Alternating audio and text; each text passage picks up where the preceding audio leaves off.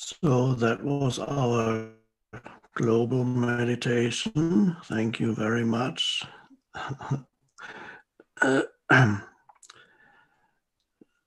Just to learn to be present, to have your attention in the present moment, instead of having your attention continuously being absorbed by the thinking process, the thoughts.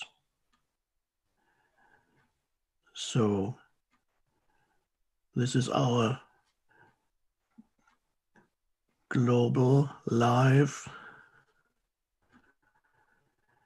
healing meditation, particularly helpful, I would say, at this present time, as we are finding ourselves at a time of global disruption, many global challenges arising, and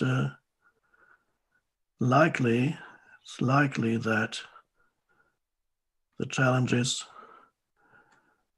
will remain with us and new challenges will come as we are moving into a period of global turbulence. And that's fine. It's a unique opportunity for spiritual awakening, a unique opportunity for disidentifying from the egoic mind and finding the transcendent dimension to who you are.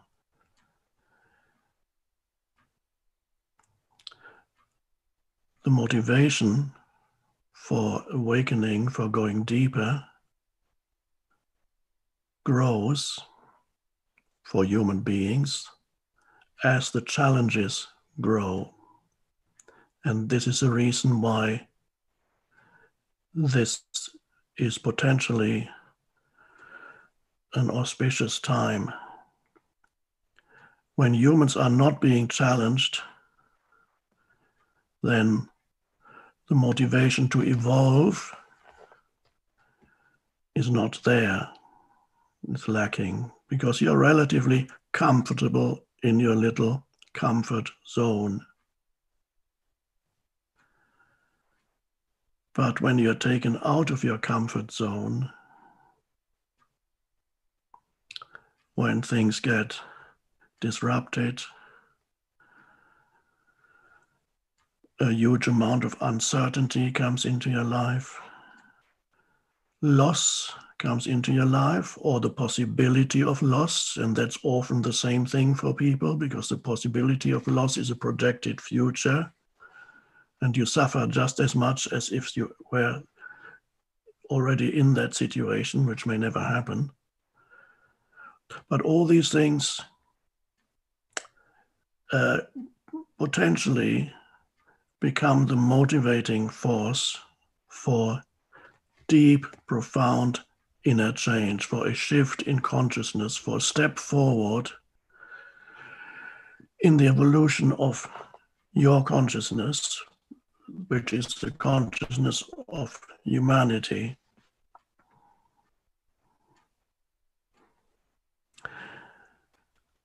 So we need to rise up to the challenge of our present time, because if we don't, or if you don't, then it will affect you in a very unpleasant way. You suffer more and more, as already millions of people are experiencing suffering. For example, an enormous amount of fear in the collective energy field.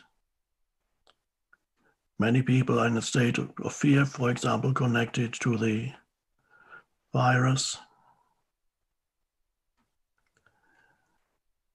And so There's a disruption that occurs on the outside, and there's also a disruption that occurs in human consciousness.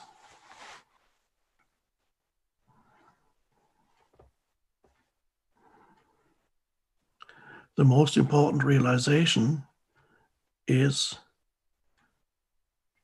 to become aware of the fact that the most primordial thing in your life, ultimately, the one thing that determines how you experience your life or your reality, determines how you respond or react to events and situations and circumstances. The most primordial fact is not what happens around you. The most important fact or factor is your state of consciousness, the state of consciousness with which you meet the circumstances of your life, the situation of your life.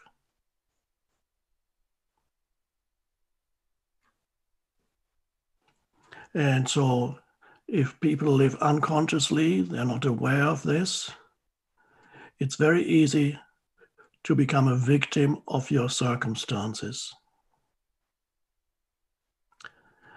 And many, many humans are victim of their circumstances. What does that mean? Their inner state of consciousness is completely determined by the external world, by other people, by what happens on the outside, both their personal situation and the collective situation in the world. So they're at the mercy of circumstances. Even on the smallest level, at the mercy of another human being. You meet another human being who is angry. If you are not sufficiently present, this human being who is angry will trigger the same emotion in you. And so you are at the mercy of somebody else's state. That's just a small example. And it happens all the time. And then you have whatever you absorb through the media these days, the mainstream media, social media, and mainstream media, for example, generates an enormous amount of emotion. It's there because emotion sells. It sells. People tune in. It has an almost addictive quality to it. And so without knowing it, I don't believe the people who run the media, the mainstream media, are probably not aware of what they're doing, but they themselves are in the grip of this collective energy field underneath the surface of things. And there's a huge amount of collective fear running through. And if you're not sufficiently present, then you have no immunity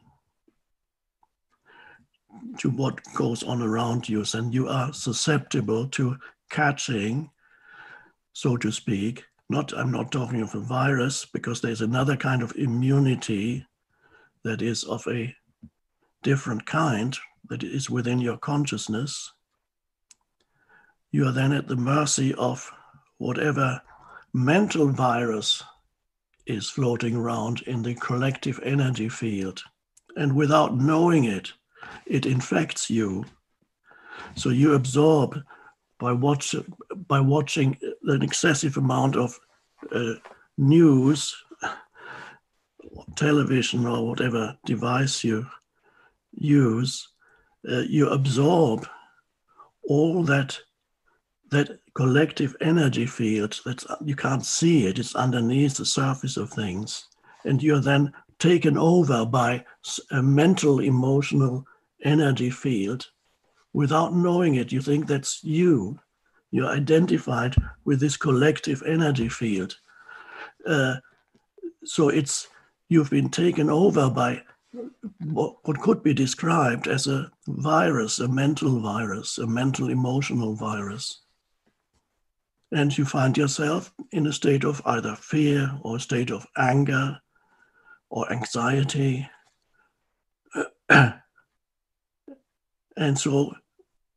And that's this, when you identify with that state of anger or anxiety or fear, you become it, so to speak, or it becomes you. It becomes part of your identity.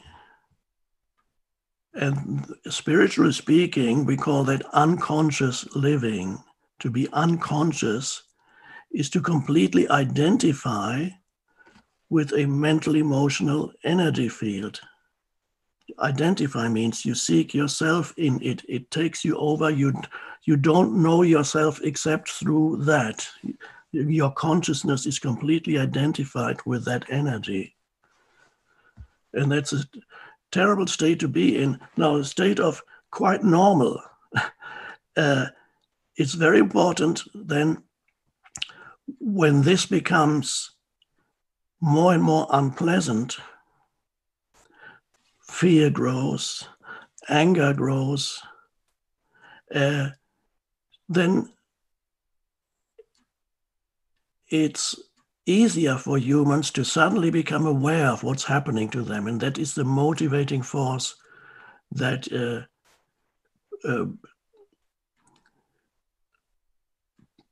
helps people to step out of the identification with the collective streams of emotional mental streams. So that's the most vital thing. You need vigilance so that you are not drawn into these unconscious collective energy fields, which are really very much like a mental virus, collective. So there's an equivalent on a mental level to what we have on the physical level. On the physical level, we have the virus that we all know about all over the world. And the equivalent of that on the mental level is a virus of destructive, negative thought forms and emotions that people get taken over by. And that makes life very unpleasant. It can also lead to an intensification of external problems. When more and more people are being taken over by negative energy fields without knowing it, then they create in the external, they create whatever corresponds to their inner state of consciousness. So this is a time, a very critical time, but it is the most critical element of it, as I see it, is not in the external. Yes, there are external problems, but more fundamentally, it is a problem of human consciousness. And it can only be tackled there. This is the root, the causal realm is human consciousness. And in order to inhabit a better world, you need to go to the causal realm of your own consciousness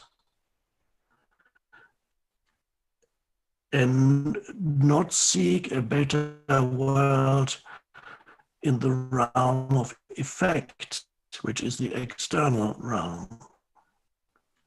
It doesn't mean you cannot do things in the external realm. Factor in any action that you take is, so if it is action to be ultimately really helpful, and beneficial if the underlying mental emotional state out of which this action arises is one of anxiety or fear. It's not possible to take wise action and make wise decisions out of a state of fear. So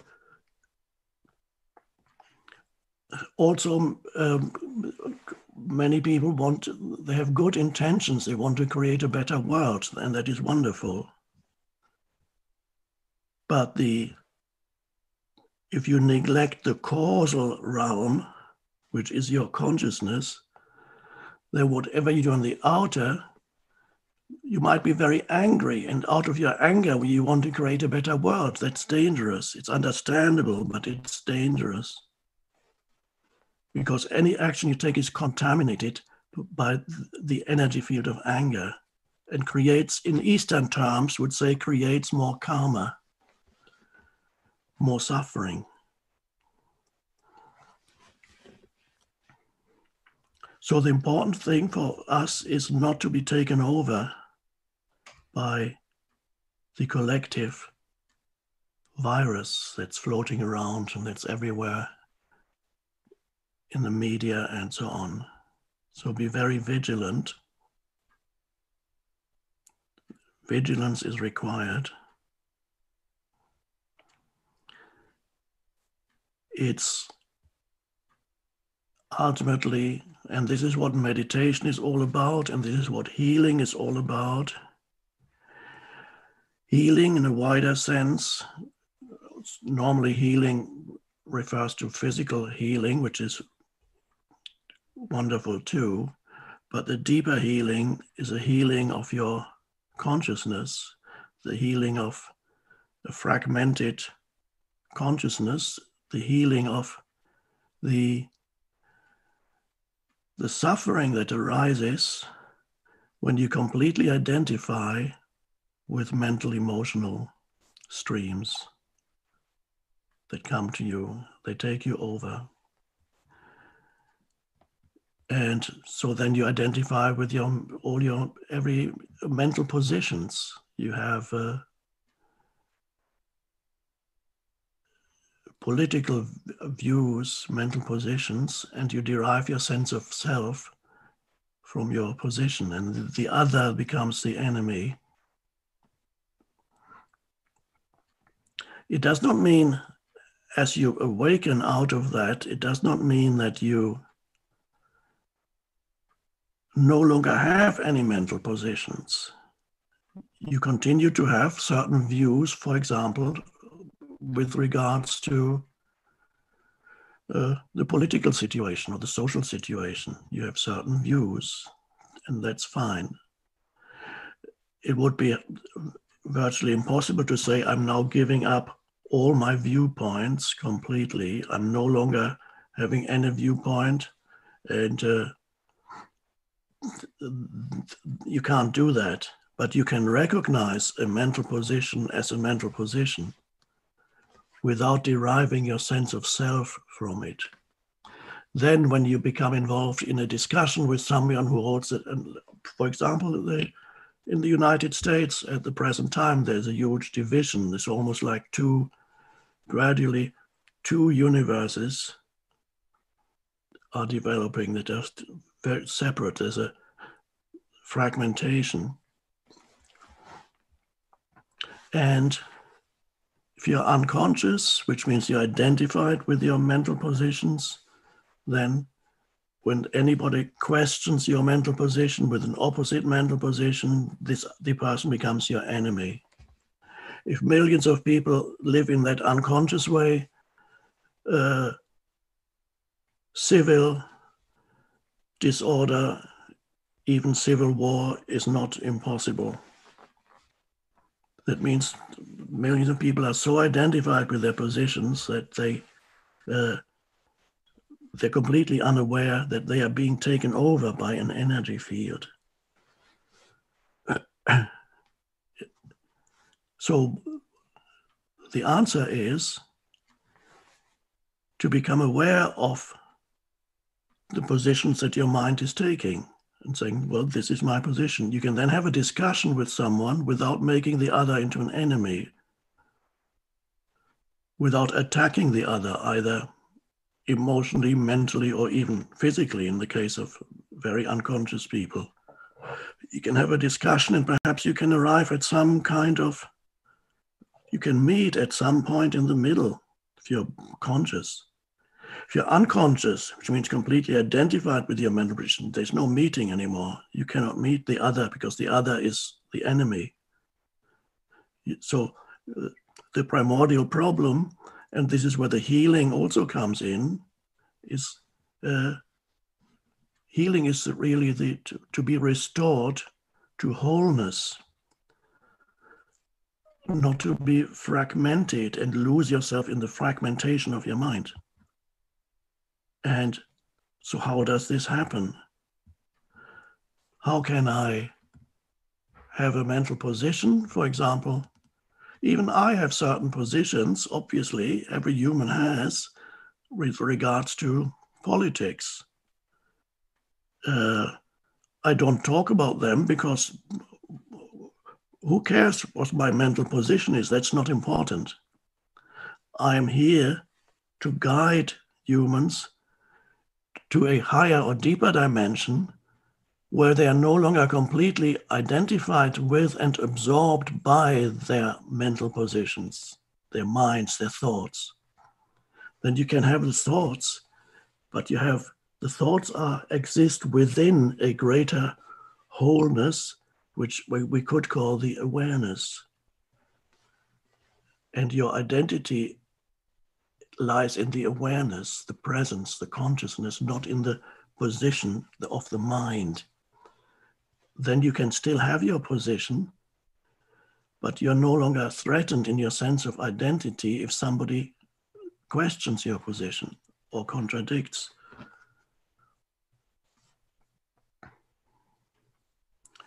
So that's the essence of meditation also.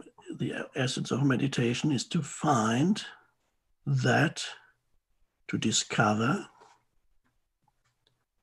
that transcendent dimension to who you are, the being of yourself.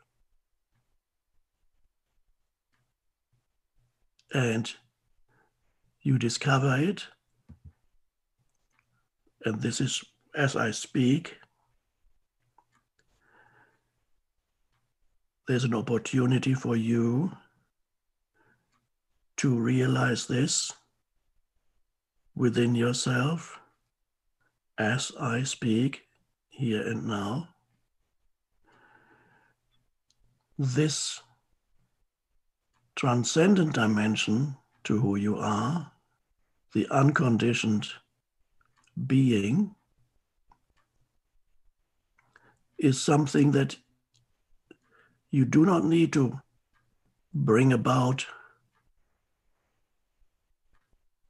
through arduous discipline, and you cannot generate it by being a good person. It comes before all that. It's already here. You, at that level, you are already complete, perfect, or to use this word, whole. Whole, you are already whole.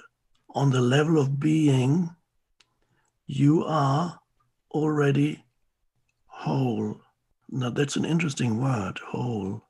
W-H-O-L-E, whole. On the personal level, the conditioned mental emotional entity, you are not whole. There's a lot still that you could do, and many things you cannot do, and you can improve your life on the level of the person. Of course, it's a good thing to improve your life on that level. But if you miss the fundamental dimension of the transcendent, which is the spiritual dimension, then nothing on the level of your personal self will ever ultimately satisfy you, no matter what you achieve on that level. It doesn't mean that you should not strive and to achieve things. It's a good thing to try and achieve things as a human being, to learn new things, experience new things, to grow. This or that beautiful. This is part of why you are here, but it's not enough. And in fact, it's frustrating ultimately and not satisfying if you miss the more fundamental task, the more fundamental human task, which is to awaken to the deeper dimension of who you are beyond the conditioned person. And that's the healing. That's the wholeness. You realize on that level, you are already whole. Healing and whole go back to the same root. If you go back, the etymology of in English, healing and whole go back to the same root, which lies in Old English, Old High German, and Norse, which is Scandinavian language. They all go back. Healing and whole go back to the same root. There's sometimes wisdom is embodied sometimes in language. So if you follow it to its root. So healing and whole have the same root. And then there's another word that is part of that comes out of the same root. And that's the word holy. So the word healing, whole, and holy have the same, etymologically, have the same root. So you discover a dimension that has always been there, is not subject to time. Discover a dimension within yourself that is also the realm of the holy. And you cannot define that. Holy points to the fact that you are intrinsically connected to the source of all life, which traditionally is called God. The holy points to that. Holy is not a word that you will hear very frequently in our present civilization. It's unlikely that the word holy has ever been used in the past few years on CNN, MSNBC, or Fox News. Very unlikely. And the New York Times also, I haven't seen the word holy. I've been looking for it for a long time. No, it's not there. Because humans no longer even know what that means. You can only get a glimpse of what that means within yourself beyond conceptualization. When you go out into nature and you're in a state of pure awareness and you look at the totality of nature that surrounds you, no matter where you are, there are trees, or there's a landscape, or there's the ocean, or there's a mountain, or just a field, or even just a park, or even just one tree, you give it your complete attention, then without labeling it, without analyzing it, without calling it anything, you give it your complete attention, and then you can sense that beyond that which you see in nature, with your senses, or what you can hear, see, hear, take in with your senses, there is an essence in nature, there is a presence in nature that can only be described as holy. And you're in a state of awe. I like that word, awe. When you're in nature and you go, ah. And of course, at that moment, your mind stops. You're just conscious. You're not labeling what you perceive. And then you sense every sense perception is a surface reality. But beyond the surface reality, there's a deeper reality, and you can sense this deeper reality, which ultimately, what is that? It's the universal consciousness that manifests itself through countless millions of life forms. But underneath it, there is the one, ultimately the one consciousness, the one being, and you can sense that when your mind is still. You can sense that in nature, and then you can sense that there's not a separation anymore between you and nature. The same consciousness, different frequency, yes, is alive in you, as the same consciousness that manifests as a plant, a tree, a flower. And so you sense that connection. That is the awakening. That's the restoration of wholeness, the wholeness of life. When the fragmented entity, the ego, subsides, and you become restored to the wholeness of who you are. This is what is needed for sanity to come back into human interactions. The only thing that can save the world is this shift in consciousness, this realization. It begins with you. And it begins here and now. And how does it begin here and now? It begins, and I'm inviting you now, perhaps it's already happening in you, but you're not quite aware of it. It begins with a moment of no thought, but just pure presence or beingness, like now.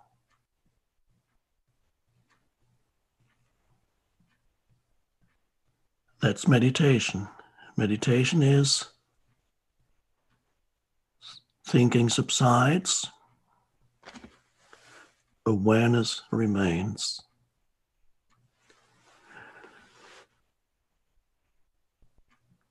And when thinking subsides, the entire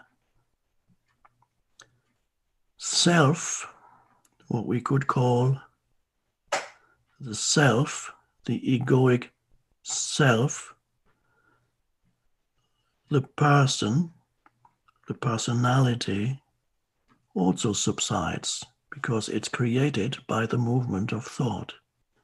So when thinking subsides, even for a moment, in that moment, the conditioned entity, the personality, also subsides. And something else arises. And there are many names that we could use to describe that something else that arises that is much deeper, much more fundamental than the person. Many words have been used over centuries and millennia to describe this. The most neutral term you could use is the being of you, or the beingness of you.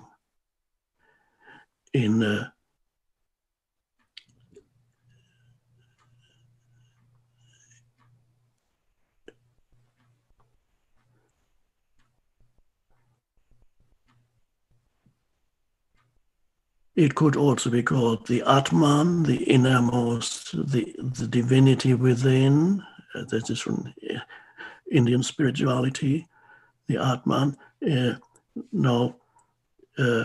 Jesus had certain words for it. Sometimes he called it the kingdom of heaven, which is a dimension of consciousness. It's not something you can see. It's here or it's there. He clearly said you can never say it's here or it's there, because it's inseparable from who you are. So the kingdom of heaven is another term you can use it to describe that dimension. The entire teaching of Jesus was about finding that dimension within.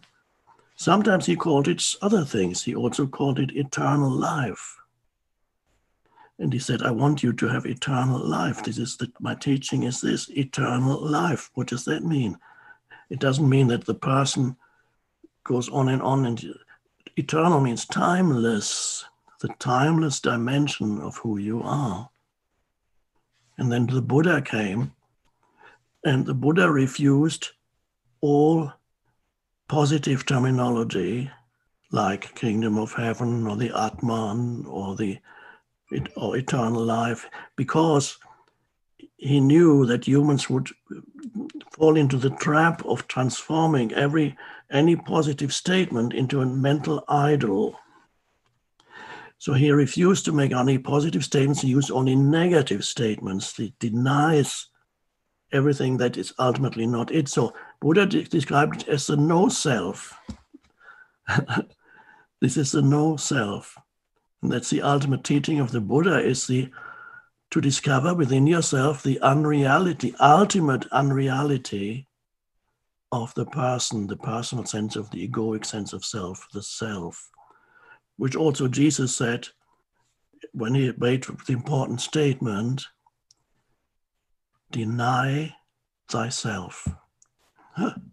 That wasn't the Buddha. I thought it could have been said by the Buddha. Jesus said it. Deny thyself. Deny yourself. Meaning, what deny is a strange word here.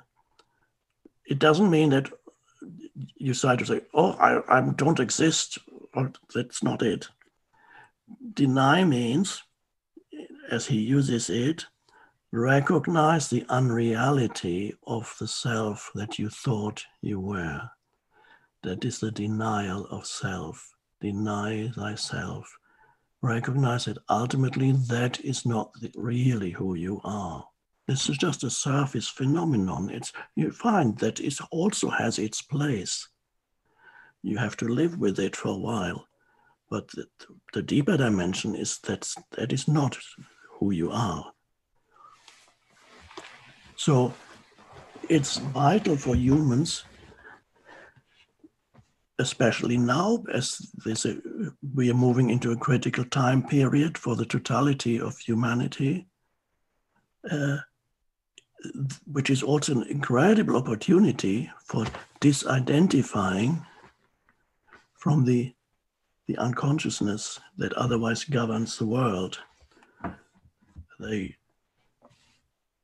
So how do you do it? In a way, you don't even do it.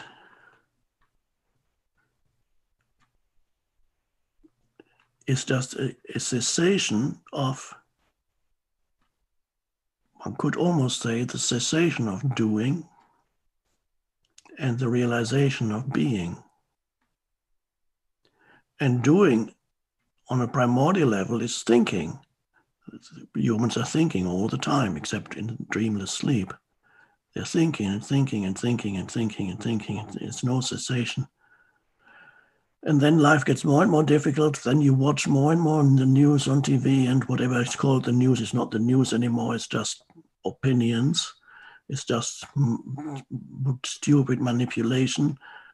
And you watch him and you get drawn into that, and you think it's all so real. And then you see anxiety arises, anger arises, suffering arises. And that's this. And as humans, as the suffering increases, as I said before, the motivation to awaken in many humans also increases. So we are here to realize this and to actually welcome the challenges we are confronted with externally, because they are a great opportunity for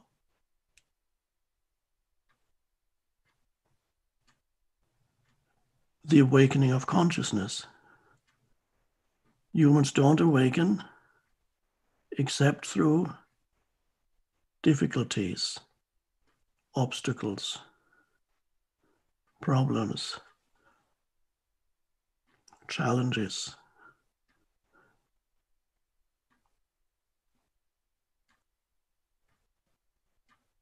And then your state of consciousness, the state of consciousness with which you meet the external situation, changes.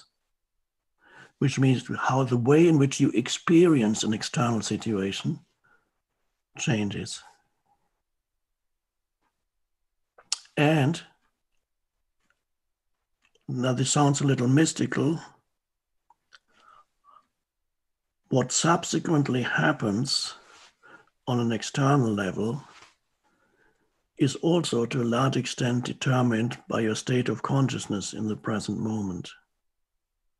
What subsequently happens in the so-called future, which never comes, because you can only experience the future as the present moment, so you can never experience the future except as a thought form. So, interesting to realize this.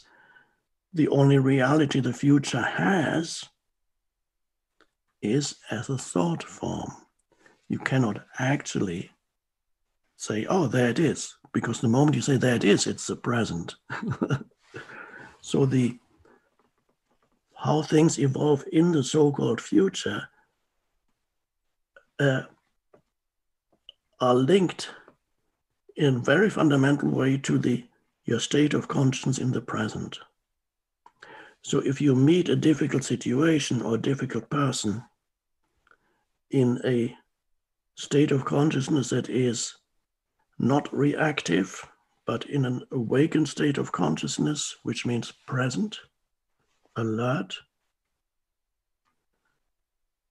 then it changes also the situation, the external situation, how it develops from there onward. Or you can, but if you're unconscious, you face an external situation and you amplify the problem of the external situation that you're facing by your unconscious reactivity of the egoic self. It feels threatened in the situation, has a numerous anxiety. Then all the things that you do in order to remove the situation or make it better actually makes it worse. So it amplifies when you're unconsciously reacting all the time. And you can observe it even just meeting a single human being, a difficult human being. And many human beings are very difficult, you might have noticed.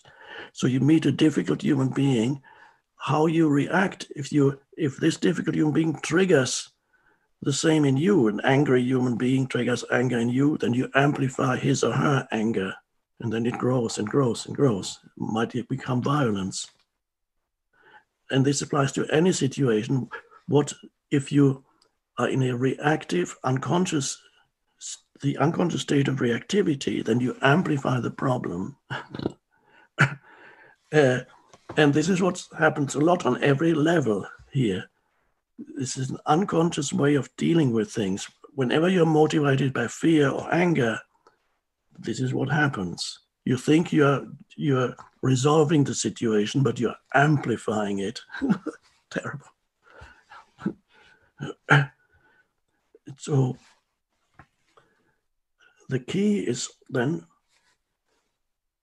to realize this dimension within yourself that is beyond the thinking mind and all the mental emotional turbulence. And this happens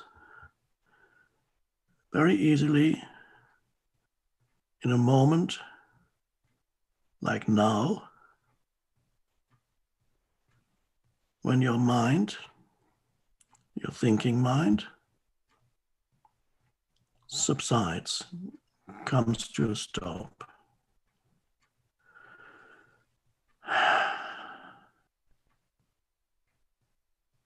Now, what remains? You can't say what remains, but you know what remains directly. The sense of presence cannot be defined. The sense of beingness.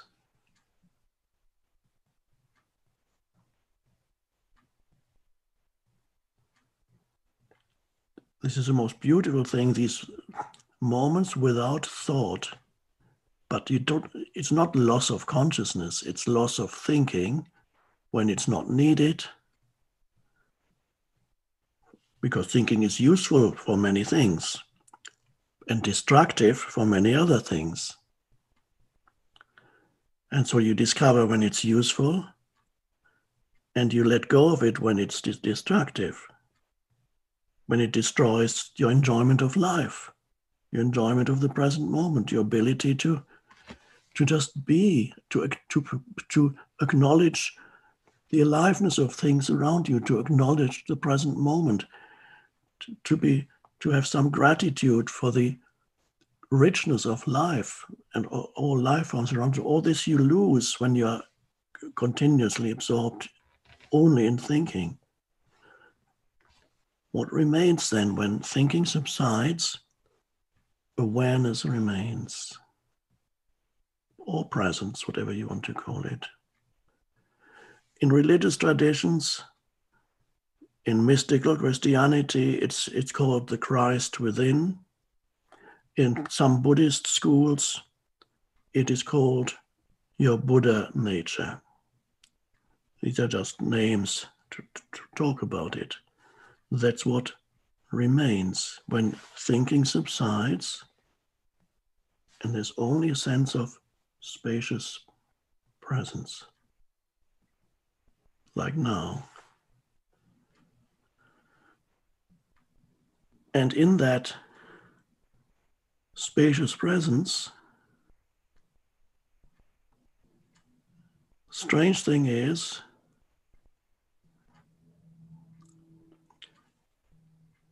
you don't know anything anymore, of course, because there's no concepts anymore in your mind. You don't know anything on the level of concepts. And yet, that is the essence of who you are, this beingness or presence. So you don't know yourself anymore as an object, which is when you live through the ego, then you become an object to yourself in your consciousness, and you have a relationship with yourself. You can say, I love myself, which is better than hating yourself, but you still have a relationship with yourself. You're not yourself.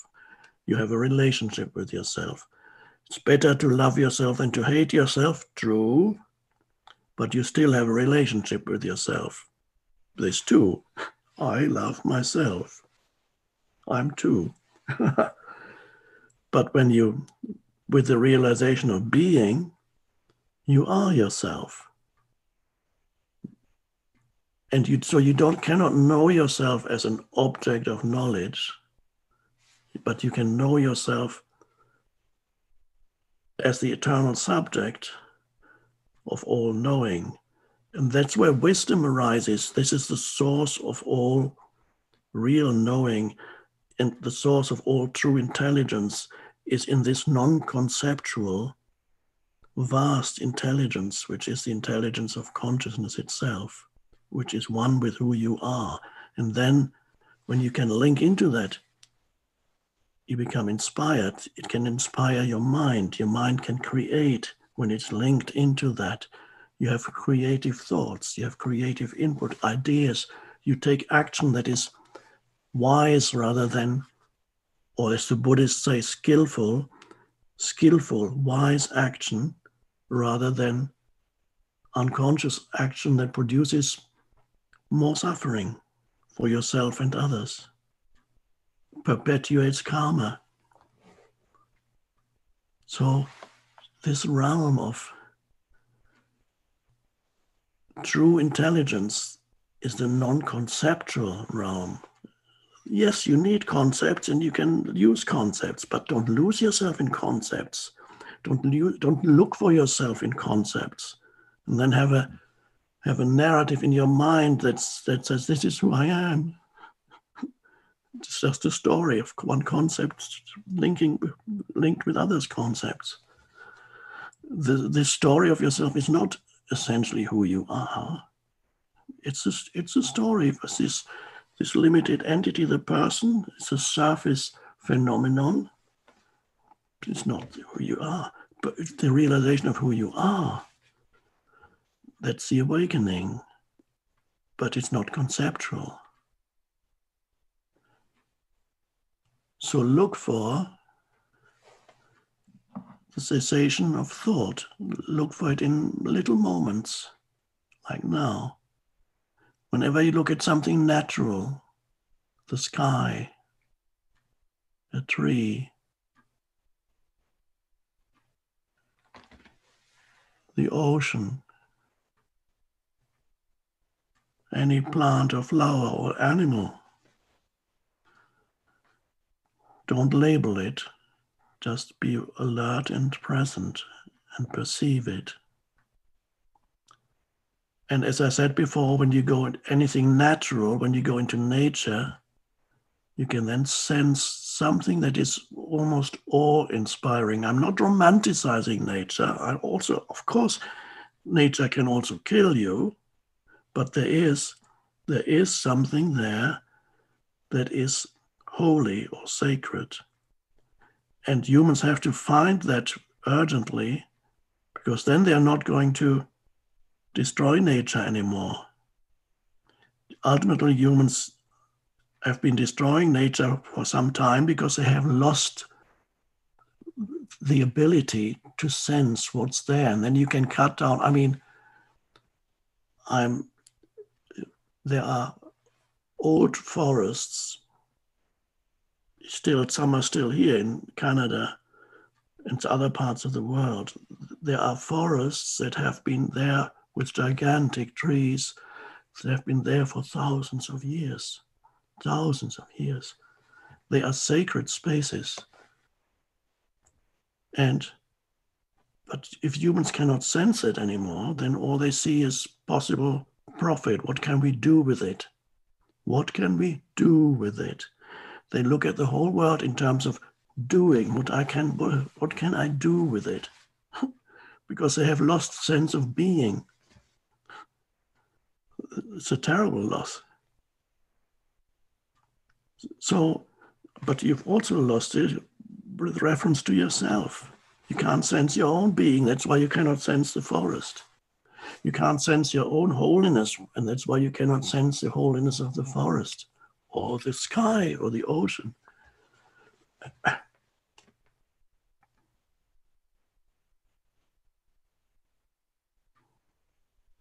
So it's not impossibly difficult. What I am suggesting is the most important task in your life, which has become particularly almost, one could say, urgent at the present time. This is the task of realizing the transcendent dimension to who you are very simply by realizing that you do not have to think all the time. That there's always a possibility in yourself. It's just waiting to be discovered. You are waiting to be discovered, so to speak. That dimension is always there. The moment thinking subsides, you feel that stillness. It's another word you can use. There's a stillness. I wrote a little book called Stillness Speaks. It's a small book designed for meditative reading, not consecutive reading, just little entries. The first sentence in the book, if I remember correctly, is, "You are never more essentially yourself than when you are still." So this is the same thing, it's just another term pointer to describe it. You're still when the mind subsides, but awareness is not lost. In fact, awareness has grown. Consciousness, awareness. This is the light of consciousness that Jesus said, you are